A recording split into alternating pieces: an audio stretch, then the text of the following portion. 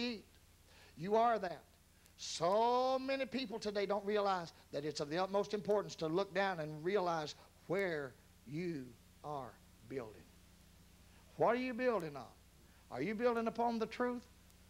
Are you building upon the revelation of who Jesus is? Or are you building on the sands, doctrinal forms and fashions, rituals and traditions, that when the floods are gone, you'll be gone? I want to remain when it's all over. I want to have the truth when it's done. I want to have the blessings when it's all finished. Don't you saints? Go ahead and clap your hands and give Jesus a great big cheer. I want to have the power when it's all over. Upon this rock, God wants to build you into His church. God wants to put you in His church. There will be people, if you want them to, they'll come around to your house and sign you up. Collect your tithe once a month and tell you you're going to heaven. But you're not in the church. There's a lot of people who've got a lot of programs, blessing packs. Are you out of luck? You look gone bad and sour, you're down on your luck, you better get away from these lucky bunch. Because God don't deal in luck. God deals in power. And God deals in the promise. And God's got a rock, and if you'll get on that rock, there's not a power in hell can put you under. And there's nothing can put a curse on you if God's put His blessings on you. You got them today. All their aim is to get you in the clutches of their hands and control you through fear. And many times they'll come into your houses and lead, Paul, or one of the writers said, lead silly women captive.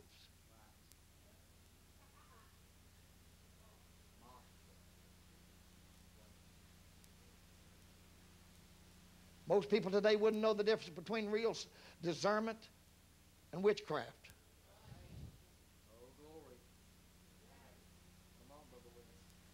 There's a move of God that's real.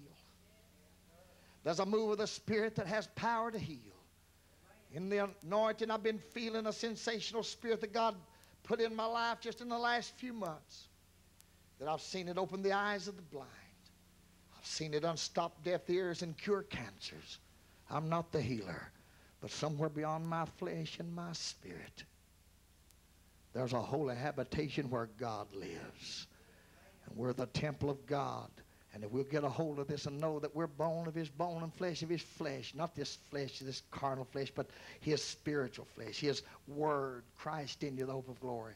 We begin to realize that His anointing is real.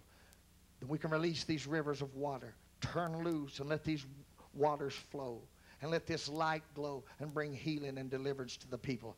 But when the games are over and the entertainment's done, will you have what it takes to make it to the other side? In the 25th chapter of Matthew, you'll find that there were 10 virgins. 5 were foolish and 5 were wise.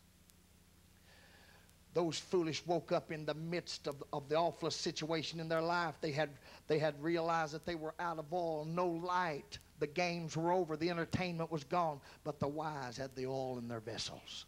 And their lamps were burning at the midnight hour. Jesus is coming. The only one's going to make it are they that's built upon that rock. And that rock is the truth. Somebody say amen. There are those today that say, don't prophesy to me.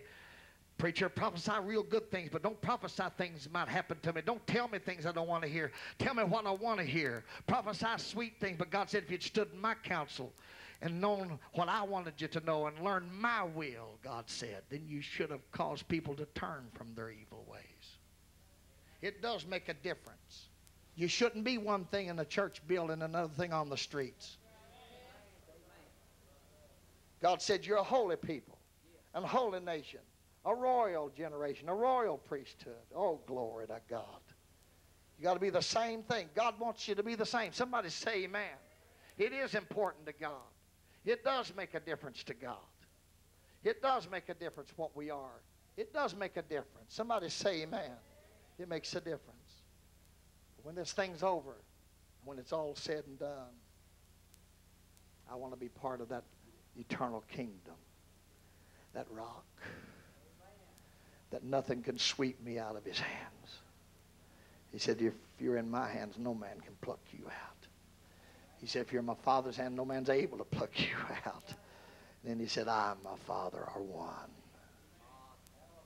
This is the gospel. It's the gospel of the kingdom. What is the kingdom? It's a realm of people that are built upon a firm foundation. That foundation is Jesus Christ. He's laid in Zion. And his apostles began to build. And they presented you a gospel that he left in their hands, the keys to the kingdom. Peter used those keys to unlock that door and offer thousands the opportunity to walk in. You don't have to. But one day, millions will wish they had. The Holy Ghost is for you. This Holy Ghost is real. And his gifts are real today. He's the same yesterday, today, and forever. In your bylaws, a lot of you have ruled out tongues and interpretation and the gifts of God. But they're still real. You may never operate them. You may never have them. But they're still real. They wouldn't have Jesus in Nazareth. They threw him out of Nazareth, but just down the road, he was raising the dead. They took him to the top of the hill where Nazareth was built upon a hillside and were ready to throw him down the hill because he told them who he was. But just down the road, he was walking on the water, filling nets with fish, healing the sick, casting out devils, even raising the dead, performing miracles. Men were tearing roofs off the buildings to get the sick and the afflicted to him just down the road. If you won't praise him, if you're ashamed to lift up your hands and worship him, if you're ashamed to let tears run down your cheeks, if you're ashamed to testify about him and tell people who you know in your heart really that he is, then he'll move just down the road. He'll find somebody that's not ashamed to lift up their hands. If you in this tabernacle tonight, I'll tell you on this hillside, if we won't praise him, somebody will. And if we don't take this television thing and take it to the nations of people, somebody's going to get it. God will give it to somebody else. But I'll tell you one thing, if he does, I'm going where it's going. I'm going with the river. I'm going where the move is. Somebody say, praise the Lord. I'm not sitting in Nazareth humped up on a sidewalk and die. I'm not going to do it when he's just down the road healing the sick and casting out devils. I'm going to find where this Nazarene is, and I'm going to press through the crowd, and I'm going to touch the hem of his garment. Glory be to God. If it takes it, I'll cry out of the crowd like Bartimaeus did. Hallelujah to God. If it takes it, I'll climb a sycamore tree like Zacchaeus did. I'll do it, brother, glory to God, that I can get where he is. I don't want to be where people won't praise him. I don't want to be where people won't worship him. I want to get on that rock where somebody will shout a little bit and praise God a little bit. Somebody that loves Jesus, raise your hand and shout yes. Shout yes. On that rock. Everybody say this rock. I didn't hear you like I want to. This rock. I'll build my church. Joy of one church, Steve. I'm glad I'm part of it. I'm glad I'm part of that church. Called by his name. Filled with his spirit. Say amen. Jezebel's about ready to be cast into a bed.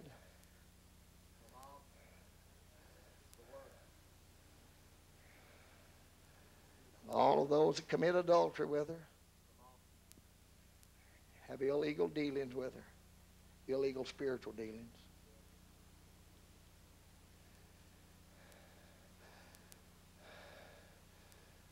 Are going to be cast or put into great tribulation. God said, I'm going to kill our children with death. Hear me. You want life? It only comes through the rock. The water, ladies and gentlemen, I speak the truth. The water still flows only from the rock. Jesus stood there that day and he said, he that believeth on me, as the scripture hath said, out of his belly shall flow rivers of living water. He's still the rock. There's no God like our rock. His name is Jesus. His name is Jesus. If you begin to read and begin to study, and I'm closing. If you begin to read and study, you'll begin to find out that he's more than just a man. Multitudes of people in this tabernacle tonight have found out that he was more than just a man. But I want to talk to you with the means of television. I want to talk to you. Do you feel like there's something missing down in here? Way down inside? Perhaps you are like I was, raised up in a religious organizational teaching that denied his power and didn't even realize it. Looked around and your foundation was sand and didn't even know it. If you hear these words and you really want them, perhaps I've said something that might have stimulated you. Maybe I made you a little angry, but maybe I touched you some way. Maybe because of the touch that God's put on my life, I know who Jesus is. Maybe, just maybe, you'll realize that Jesus Christ is more than Mary's boy, more than Joseph's son, and realize that he's your rock. He's the water and the supply. He's the bread. He's everything to you. And if you will turn your affections to him, yield your spirit and your heart to him, and say, God, I don't want you the way that religion says I've got to have you, but I want you the way you want me to have you. And open your spirit and your heart. His light will break forth in you. And you will begin to realize a joy that is unspeakable and full of glory when you know beyond the shadow of a doubt that you have found out that Jesus Christ was the Lord from heaven himself. Satan's eyes was blinded to this. The princes of this world were blind to who Jesus was. They'd have never crucified the Lord of heaven, Paul said. But when you begin to realize this, it will change your life. I want you to listen closely to this. Without that special touch, you cannot even receive this revelation. But if you'll open your heart and your spirit, God will give it to you. Paul was a ruthless man. Paul was a killer and a murderer. Paul the apostle, the very one you've read about, was a man that breathed out slaughter and threatenings against those people that believed in the name of Jesus. But on the Damascus road, God changed his life. He received that divine special touch that only God could give. And from that moment forward, Paul's life was dramatically changed. He later told the Galatians that God, he found out, had separated him from his mother's womb, had chosen him, picked him out by his grace, and chose him to reveal his Son. Listen to this. His Son in him, capital S-O-N. That's that same touch that Simon Peter had that day. Thou art the Christ, the Son of the living God. It changed Paul's life. Listen to this real close. He said, I immediately conferred not with flesh and blood. Flesh and blood don't know who Jesus is. Denominational teachings won't tell you who he is. You go 20 years to Bible college, and I'm not against education, but they'll never tell you who Jesus is. But one touch from his divine hand.